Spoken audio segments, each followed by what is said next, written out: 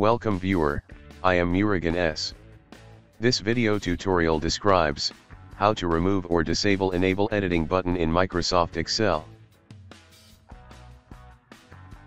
Click File, More, Options.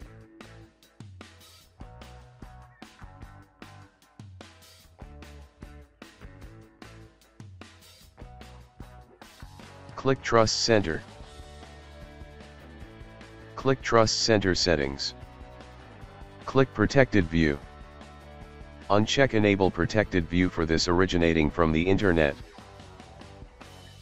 Uncheck Enable Protected View for files located in potentially unsafe locations. Uncheck Enable Protected View for Outlook attachments. Click OK. Click OK. I hope this video tutorial helps to you. Please like, share and don't forget to subscribe my channel.